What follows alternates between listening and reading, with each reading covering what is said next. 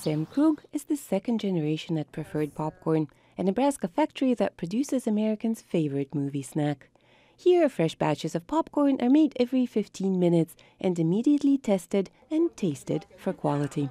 Oh, I eat popcorn probably 5 times every single day, from early in the morning till the end of the day. The whole process begins with growing the right kind of corn, not surprisingly called popcorn. The big difference with corn and popcorn is popcorn has a lot of starch inside of it, and has a very hard outer shell. You said that, right? The shell is hard, and so the starch, when you heat it up, mixes with the moisture in the kernel, and it boils inside of this, and it gets so hot, and the shell is so hard on the outside that it gets hotter and hotter and more excited, and eventually it just blows up.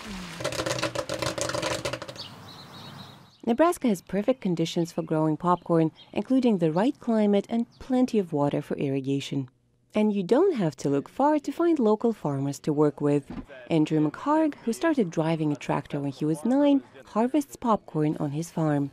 He takes it to the factory where the kernels are sorted by weight, color, and size. Factory staff pop a sample of each batch to test it out. We always pop at 480 degrees, and we always use exactly the same amount of oil when we're going to pop. So, what type of oil is it? This is, the industry standard is coconut oil. This was very good. This is a 47 expansion popcorn. So this is platinum one, That's a platinum. That's something that you would find in a movie theater anywhere around the world. The factory sells kernels for different kinds of popcorn, depending on how the buyer plans to prepare it.